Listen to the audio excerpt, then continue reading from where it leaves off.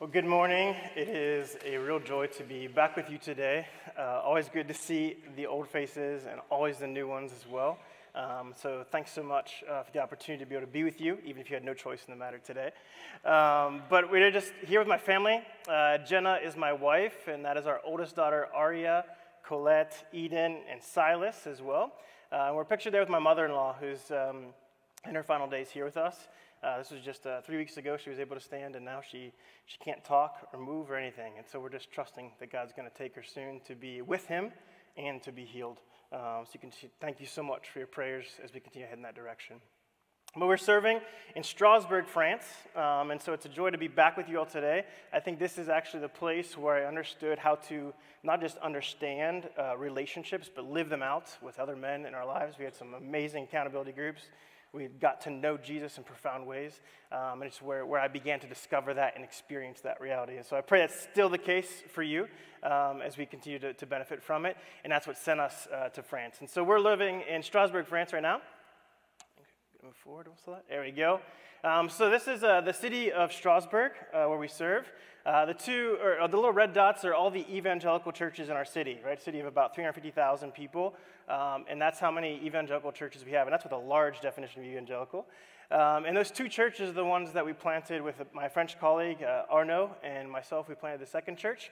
And all of these neighborhoods over here on the west side, these are all, these are all Muslim evangelical, or Muslim multicultural neighborhoods that are comprised majority of foreigners and asylum seekers. And then on this, up on the right-hand side up here, this is where you have your kind of elites, the upper class of society. And so just interesting that the two most neglected parts of the city are the rich and the poor and the marginalized. And so God's put that on our heart, the marginalized, and so that's where we're headed. And so we planted this church just 3 years ago, and we're slowly but surely getting ourselves on our way after COVID, and God continues to do a good work in us. And so in us as well as through us. And so our goal is to plant a church in all the Muslim neighborhoods without an evangelical church in the years to come if God grants us that opportunity. So thank you for being a part of that ministry. I'm going to come back to that actually a little bit later in the middle of the sermon to share a little bit more about what God's up to, but just kind of wanted to give you that first glance.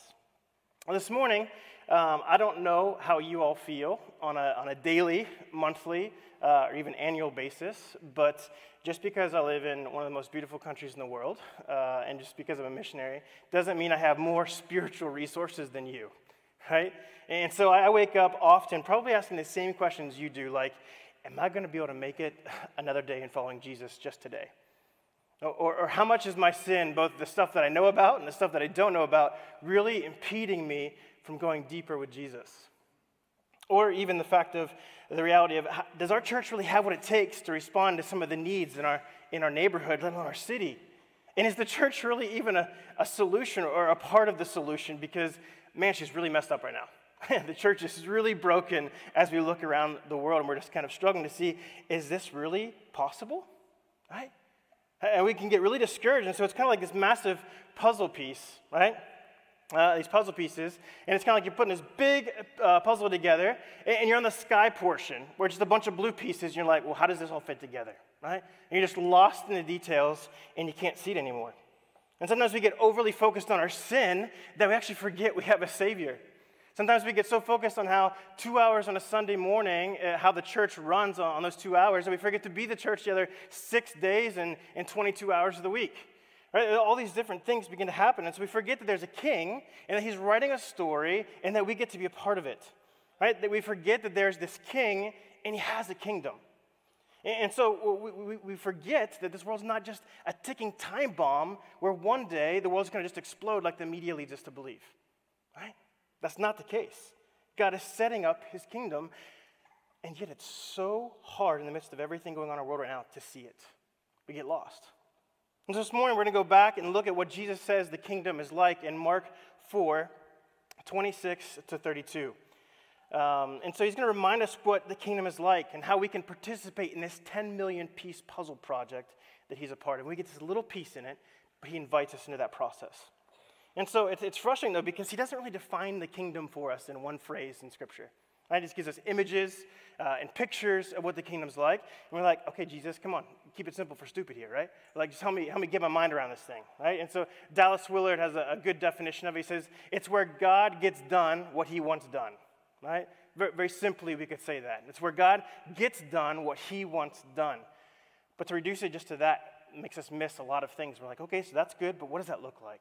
And that's why Jesus gives us images and pictures to be able to understand it. And so we're going to look at Mark 4:26 to 34 to see what this looks like. And so I'm going to be a really good Baptist preacher this morning and give you 5 I's, right? The kingdom is important, it's intentional, it's independent, it's inevitable, and ultimately, it's incredible. That's where we're going to head this morning. And so let's read with us to Mark chapter 4, verse 26 to 32. And he said, the kingdom of God is as if a man should scatter seed on the ground. He sleeps and rises night and day, and the seed sprouts and grows. He knows not how. The earth produces by itself first the blade, then the ear, then the full grain in the ear. But when the grain is ripe, at once he puts in the sickle because the harvest has come. And he said, with what can we compare the kingdom of God? Or what parable shall we use for it? It is like a grain of mustard seed, which, when sown in the ground, is the smallest of all the seeds in the earth. Yet when it is sown, it grows up and becomes larger than all the garden plants and puts out large branches so that the birds of the air can make nests in its shade. This morning, we're going to look at these 2 images in a little bit more detail to see what it is. And first of all, we're going to look at the fact that it is important, right? The kingdom of God is important. And so it's interesting because we're going to start actually with the end of the passage, verse 32, to see where we're going. It's kind of like when you're putting the puzzle together, you have to have the photo on the box so you know where in the world you're headed, right? We're going to head to the end to see where this thing is ultimately going. And he says it's actually this massive tree where birds of the air come and take up residence in the tree. And we're like, what? Jesus, I don't see the connection between trees and kingdoms, right? And it's interesting, though, because actually what he's doing is he's going back to Ezekiel 17, where this massive tree is produced through a little sapling. It's cut off and it's planted, and all of a sudden there's this massive tree that is built up. And it says that the birds of every type come and dwell in its branches. These birds are actually images of all the different nations, all the different peoples that are going to come and dwell in the kingdom tree of God. And in the context of Ezekiel 17, God is actually judging the people of Judah because they were running after smaller kingdoms. And if you have time this week, you can read through Ezekiel 17, but there's 2 little trees that pop up that are images of Babylon and Egypt. And Israel was being in captive at this time, and so they wanted to run to Egypt to get help to be able to survive the oppression of Babylon. And God is just like, you're running the wrong direction, right? You're doing an Adam and Eve on me, and you're just like they walked away from the tree of life, you're walking away from me to lesser kings and lesser causes than my own. And how much are we exactly like that? Do we get caught up in lesser causes, lesser kings than him? We get caught up in the cause of our personal identity creation, right? That's just the big thing in right now, right? To project an image, to kind of manage people's expectations of ourselves, to appear presentable, and to be able to kind of manage this. And so all of a sudden, everybody else becomes my functional king because I need to manage how they view me, right? Or our families. When things get reversed and it's our kids who become kings sometimes, or it's the parents who are kings, but really they shouldn't be either. Actually, Jesus is king. And all these unhealthy dynamics that take place in our families or in our marriages, where men or women are acting as kings when they're servants of each other and of the king. Or we could talk about our workplace, where our boss becomes the king for us, and it's kind of like we have to do everything to appease him because his affirmation is more important than anything else. And so we're just trying to climb the ladders, we're trying to get the appeal and the affirmation from him when really it comes from King Jesus. There's also our social lives, right? Where our friends become our kings, and what they want and what they like and what social media likes, that's what we're going to become because we want to fit in, we want to belong, we want to matter somehow. And let's not forget our country and its president who becomes a form of a functional king, right? All these different kings and causes that we're looking to give us meaning and purpose, and all of a sudden they hijack God's bigger, massive agenda of his kingdom. And so this is why we have to be very careful to keep God's kingdom central to our thoughts. And often when we talk about salvation, we don't think about kingdom. Right? We talk a lot about, I'm saved so that I'm forgiven, right, for my sin. Or I'm saved so I have power to make good decisions and do good things. Or I'm saved into a new way of life, into a new religion or a new relationship with God. Or I'm saved into a community where we get to do life together. And all those things are good, but the kingdom goes above and beyond all of that and englobes it in itself. And it's so much more than just that.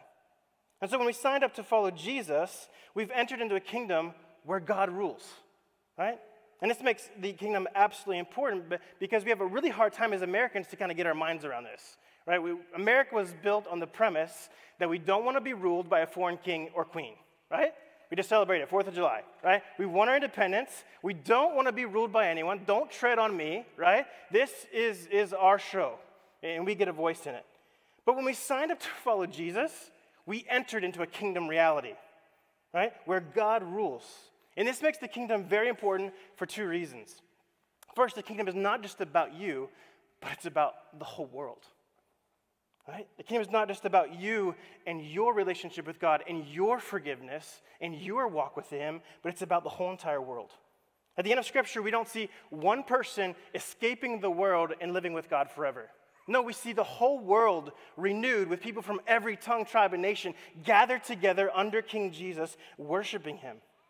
And so the kingdom doesn't come just to heal our alienation from God, but to heal all alienation. Right? It's so much bigger than me, but yet it includes me. It's crazy, right? And so God calls us to stop navel-gazing and to open up our eyes to Him and to see what He's doing around the world, to heal the alienation between me and Him, between my neighbor and Him, between each other, right? Between us and our own ways of understanding who we are and with creation. And so God wants to have His kingdom that's much more bigger than us, but the whole world. And secondly, the kingdom is not just about you, but it's about God. It's about the King. Have you ever noticed how much in our conversations we tend to have, our conversations about faith, they often come back to me. They come back to us. And how often do we actually cast our vision to God? Right? At the beginning we talked about how often we look at our sin and we forget we have a Savior. Well, one pastor said that for every one glance that we have at our sin, we should have 10 glances at Christ. Right? We have to get absorbed with the Savior who came and died for that. And so many things apply to that. And so when you enter into a relationship with the King, it's not just that you get stuff, though that happens, but you enter into it because it's His due. It's His right. That's what Psalm 100 verse 3 tells us. Know that the Lord, He is God. It is He who made us, and we are His. We are His people and the sheep of His pasture. Right? We often talk about what we can do and not do for Christians, and we try to get to the limit of what's in the kingdom or not in the kingdom, as opposed to pursuing His heart and His agenda for everyone and ourselves around us. But friends, we don't get to negotiate with the King. Right? That's not how king relationships work with servants. No, you don't ask Him to fit into your agenda, but you bow, right? You bow down, you kneel, you give Him your sword, and you let Him knight you. Right? And you trust Him with the sword in His hand to put it right next to your throat where He could kill you, and you say, you know what? I know you're a good king because you didn't stay on your throne, but you got off it. You went and died on a cross, and you're a good king, and I trust you not to abuse me or misuse me. Right? And that's how we can trust the King. That's how we can let the kingdom be important in our lives, because we know who He is. And so when He's king then, in that context, all of a sudden, your sex life doesn't belong to you anymore. Your money doesn't belong to you anymore. Your identity creation project isn't yours, it's His. Everything begins to belong to Him because He's king and His agenda is more important than all things and all people. And so the kingdom is important. It's not just a hobby, but it's this reality that shapes everything that you do, the way that you do it, and all that you do. And so this is the end goal of the kingdom. This is where it's heading, right? This is our longest point this morning, so hang in there. Don't think that all the points are going to be this long, okay? This is where it's heading.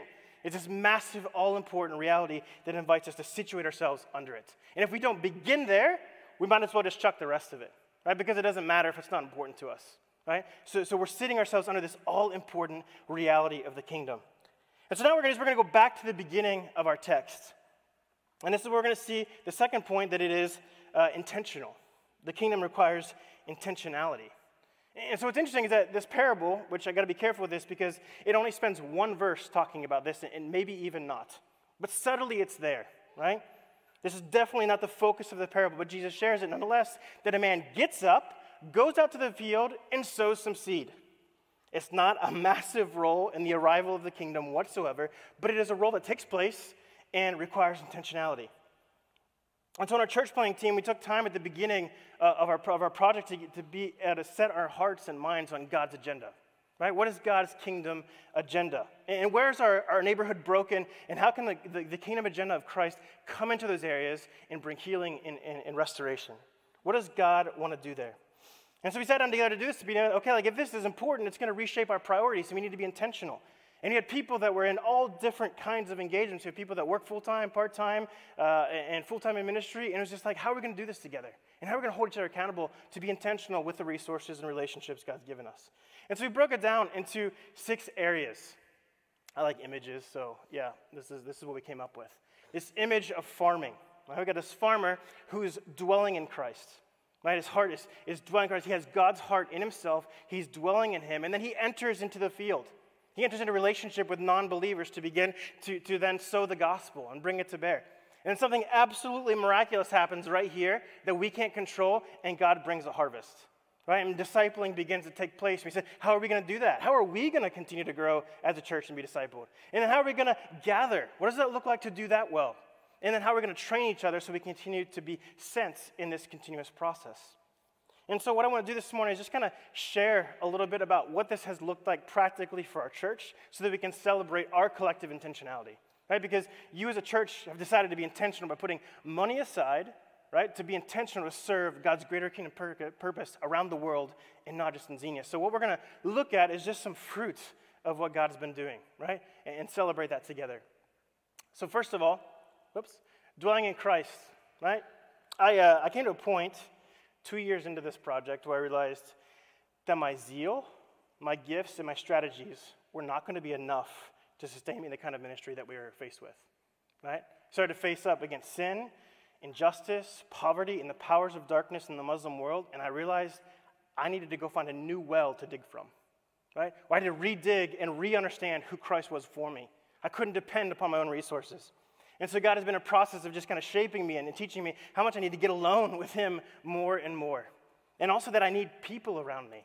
And we didn't have many people that were with us, and God sent us a family recently. He also sent us a mentor. There's a guy who got kicked out of Turkey as a missionary, and now he's in Strasbourg, and he's been mentoring me. And then now I have relationships with people that I just need to dwell in Christ, right? We need these things. And so God's brought those people along. But as we dwell in Christ, then there's an overflow that allows us to give something away. And so this is why, as a church, collectively, we decided to open up a cafe that's called Le Quai 67, which means Platform 67. We're in the train station neighborhood of our city. And so it's the platform of the train station where the nations are coming. We did a study, and there were 67 different ethnicities that live just in our neighborhood alone. And so we wanted to be a platform where the nations could come and experience community and Jesus. And so we opened up this cafe finally in August. We've had a lot of up and downs, but we're open right now as it is. And we're watching God begin to help us begin to have relationships with people in our neighborhood. And then that results in sowing the gospel. And so we wanted to meet some needs intentionally in our neighborhood, but we also wanted to share Jesus pretty clearly. And so we started up some language classes in French. We have 23 migrants who are in our French classes, and 13 of them now have a language partner in our church. And so the goal isn't services and programs, but it's people. And so we really wanted to have a place where people could interact with Jesus and Jesus' people. And so now 13 people are beginning to walk towards Jesus. We had an Afghani lady that showed up for classes back in September. And just about a month ago, right before I left, she came to class, and the teacher was really frustrated because nobody had showed up to class that day, except this one lady. And she was just like, okay, well, I'm not going to do the class. We're just going to go have coffee and tea and chat. And this lady began to share a story of suffering, of how she came out of Afghanistan and how she got into France. And she said, I know that God exists because I see all my suffering, but I know he's there anyway. But I just don't know who he is.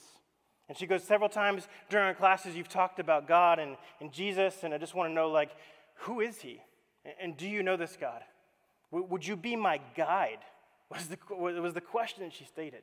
People are just thirsty for Jesus to meet them in their suffering. And we're just watching this happen over and over again, right? And so we're so in the gospel. We got this Eritrean guy who's meeting with one of our future elders in our church, Andrews from South Africa, beginning to share life to help them with physical needs and getting so many opportunities to begin to build into their lives the good news of Jesus, to demonstrate to them what Jesus has done for us. That's what we get to do on a daily basis, right? We have after-school homework help for kids that are from all over the world, opportunities to begin to share the gospel there. We also have those desserts there. Actually, my wife took over some dates to our neighbor. It's a Lebanese family, and they came back with that. So I'm excited to keep sending them over stuff to see what else comes over. But beginning these relationships and sharing the gospel and making it clear to them who we are, and just beginning to see these seeds get sent, and to see what God's going to do with it, right? And so as we sow, we then get to see God do something miraculous, right? All this is just us trying to be intentional. But the rest, this is what God does. Right, this is what happens a month ago when 9 people choose to follow Jesus. We had 7 Iranians, a Turkish guy, and our daughter choose to follow Jesus in the waters of baptism. Right? Their faces are blocked because they could die for trusting in Jesus. Right? It's nuts. We've watched God do some incredible things. This is Pastor Muhammad. I'll get to share a little bit with you later about him, but Pastor Muhammad is this incredible Iranian man who wants to see Christ present in Strasbourg. This is our small group, one of 4 of them. And this is where we really begin to be able to follow Jesus together, and we're watching things grow and the gospel grow in people's hearts as we become fluent in sharing the gospel with each other. But then we also gather. This is our church on the top right. We have people from about 10 different countries around the world, and we're about 40 people, 45. And this was our COVID church gathering space, and God has been continually gracious to teach us how to walk with each other, how to express diversity in this new context, and so it's been a really great privilege to do that. And this is the Iranian church I was telling you about earlier with Pastor Muhammad. Pastor Muhammad came to me and said, I want to plant a church, and he had just become a Christian 3 months ago, right? This was 2 years ago. And I said, well, maybe it'd be good for us to maybe study scripture together and that kind of stuff. And so we contacted Southeastern Seminary, who has a Farsi-speaking seminary, where he's now attending classes online and getting trained in Bible and theology. And the guy is just an evangelist. He shows up at a train station, just starts sharing the gospel, and 2 people convert, right? There are now 30 people that are gathering regularly. They started in a park. They're now in a Catholic church that no longer has any Catholics in it. So they meet in that church, and right after them is the Afghan mosque. So it's crazy what God is doing in this crazy city, but Pastor Muhammad has been definitely influential in that process. And so we're hoping to see more of these congregations grow together. And lastly is training. Our church is Église Perspective. That's our church on the bottom left. We're learning to train up elders. We've got 2 guys in the process, and Lord willing, we'll move there in the coming years.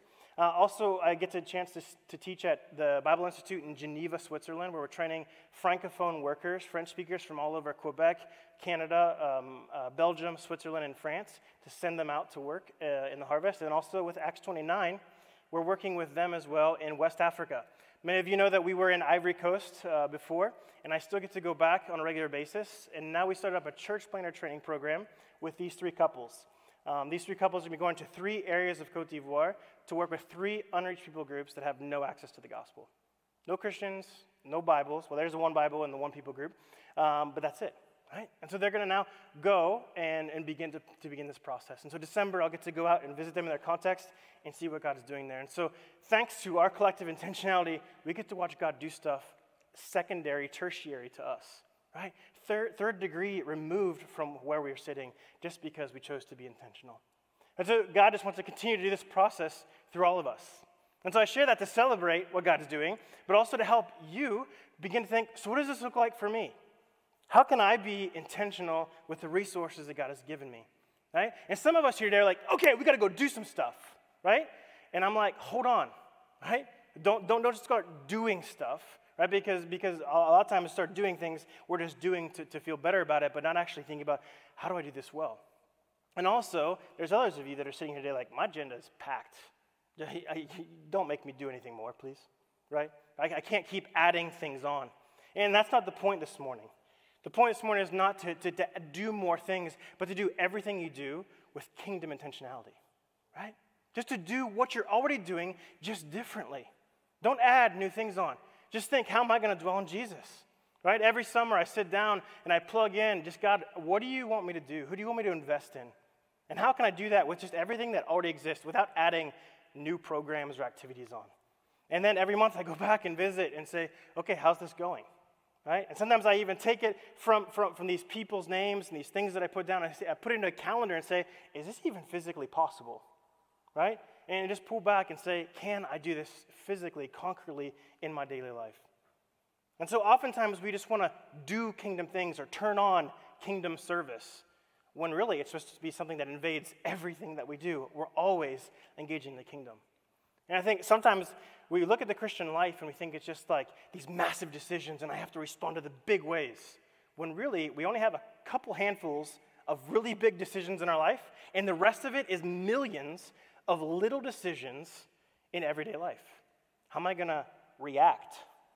Imagine if the kingdom started to invade our reactions in relationships, on social media. Imagine what that would be like. That would be insane. All these little moments we have decisions and actions that give us an opportunity to display the love and grace of Jesus. And so how can we be intentional with where we're at right now? And so the goal is not to be crazy intentional and get after things right away, but it's to slow down, right? And think, what does God have for us? And so if it's important, then that means we should be intentional, right? And if it's intentional, then thirdly, that means that it should also be independent. The kingdom is independent of our intentionality. Almost the whole part of this first image is focused on how the seed grows and becomes something incredible apart from the intervention of the farmer. Verses 3 out of 4 verses explain how the kingdom grows independent of our activity. And so this is crazy, because it's not that we do nothing. No, we're invited to participate and to be intentional, but only God brings the growth. Verse 28 says, the earth produced by itself. The word is automate in Greek, right? Automatically. Automatically, apart from human intervention, God gives the growth the whole way until it becomes a grain and is ripe for the harvest. And then what do? We come in and we cut it off and say, yeah, look what I did. No, that was God's work. We just showed up and planted something. He did something miraculous. We show back up and we act like we did it, but really it was Him. It was completely independent of our activity.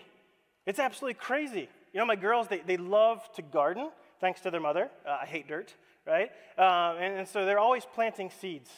And it's amazing that these seeds grow because they overwater them and they're touching them every day, right? I'm just like, how is anything ever going to grow at this point, right? But they happen despite them and even because of them.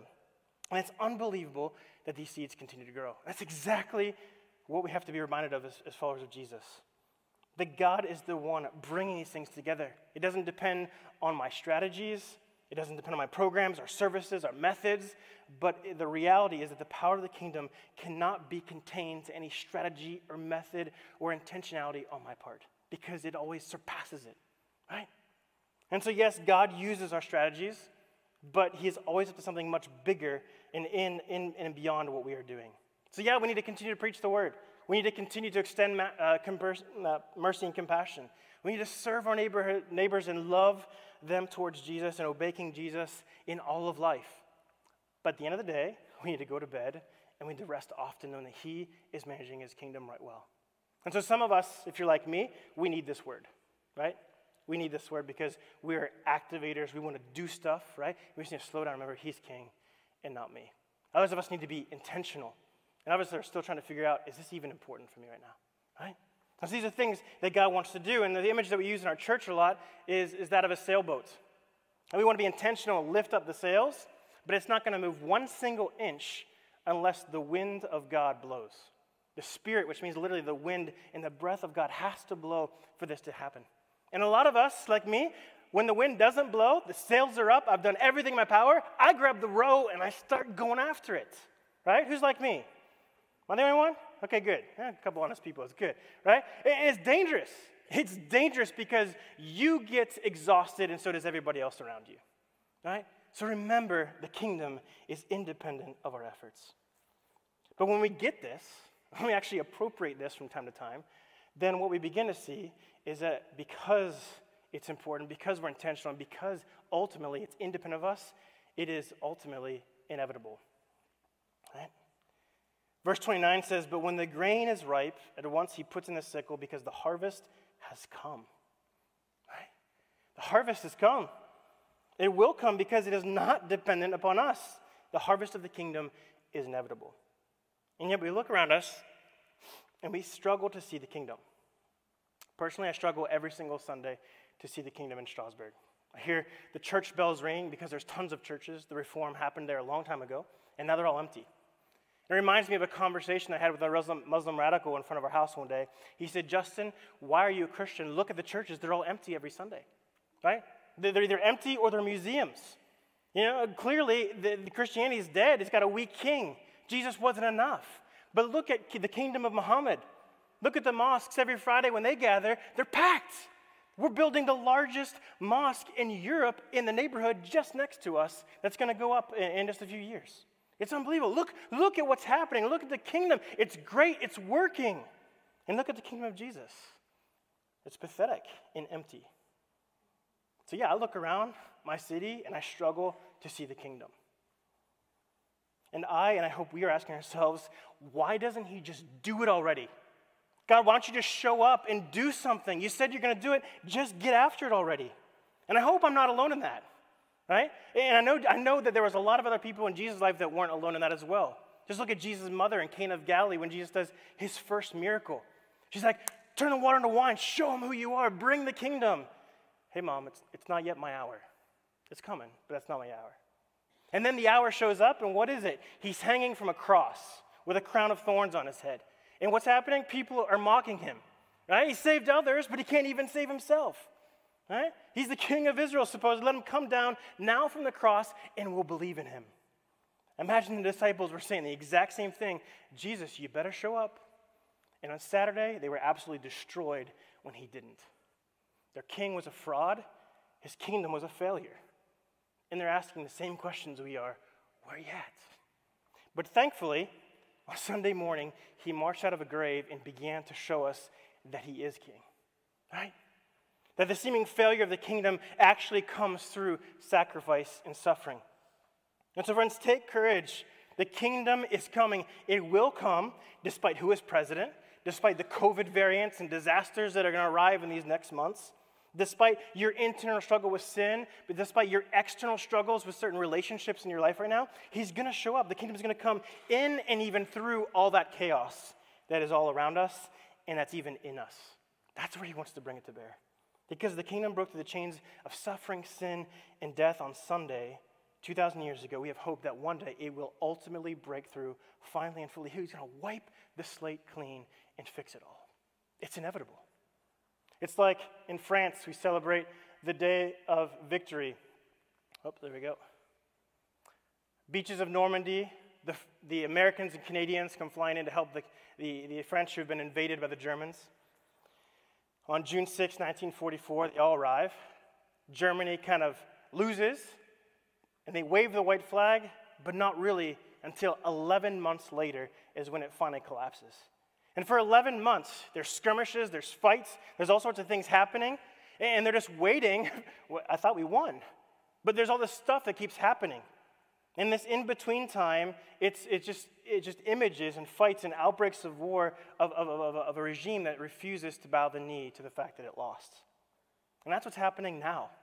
We're in this 11-month period that's been lasting for 2,000 years now, right? Where the king's won, and the world is just responding. All these chaos that we see is just the world saying, we don't want to bow the knee to the king. But they've lost. It has lost. The agendas are going to go. Jesus has already won. We just have to continue to be intentional and to keep the important kingdom on the forefront of our minds because it is inevitable. The king is going to come through. Jesus is going to come back and set up his kingdom forever. And that allows us to keep being intentional because we know he's going to do it. Because we're going to keep putting up the sails because that's all he calls us to. We can't make it different. All we can do is be intentional to submit to King Jesus and watch him work when he's ready. And so when that happens, lastly, we begin to see that the kingdom is absolutely incredible. It's incredible because of verse 31 and 32. It says, it's like a grain of mustard seed, which when sown on the ground is the smallest of all the seeds on earth.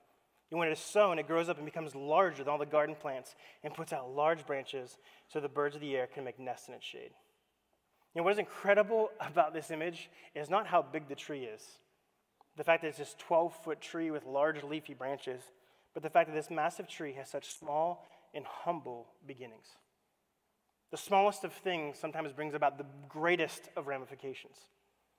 And so we struggle because how is this big kingdom possible to be seen in these really small things? Is Jesus running around and telling stories about the kingdom and showing hospitality? Is that really the kingdom? But that's what he did. From boats, from houses, from dirty streets, right? From middle of nowhere places, he launched the kingdom in that way. And so let's be careful of worshiping greatness and bigness, because it can be big and wrong. It can be big and well, but it can be big and wrong, but it can be tiny and be incredibly impactful. And so sometimes we have this feeling that we're just impotent and insignificant because we don't have the titles, we don't have the positions, we don't have the full-time work that we want to do. But God wants to use all of our weaknesses to do something that just doesn't make sense. He wants to bring life out of death, greatness out of smallness, healing out of brokenness. This is what we see in Jesus' life. John 12, the hour has come for the Son of Man to be glorified. How's he going to show his glory? Truly, truly, I say to you, unless a grain of wheat falls into the earth and dies, it remains alone. But if it dies, it bears much fruit. The glory of the kingdom comes how? By a grain of wheat dying to bring life. This is the workings of the kingdom. Something has to die for something to live. And so what's crazy, though, is that the reality of the kingdom is that Jesus, he's the seed that died to bring us life. He became a man, actually a baby. Before that, he was an embryo and actually a single-cell seed that ultimately gave life to this thing that we continue to experience 2,000 years later, right? It started in an incredible way. He didn't become a large tree and impose his kingdom, but he laid on a tree and died for us, right? He himself bore our sins in his body on the tree that we might die to sin and live to righteousness under King Jesus. So I don't know where you are at today. I don't know what you're struggling with, what you're fighting against, or how you're seeing God at work in your life or not. But what I do know is that God is setting his kingdom up in us, through us, and even beyond us today. Right now, he's doing it. And so the question is, are we embracing these realities of the kingdom? Do you believe the kingdom is, first of all, important? Right?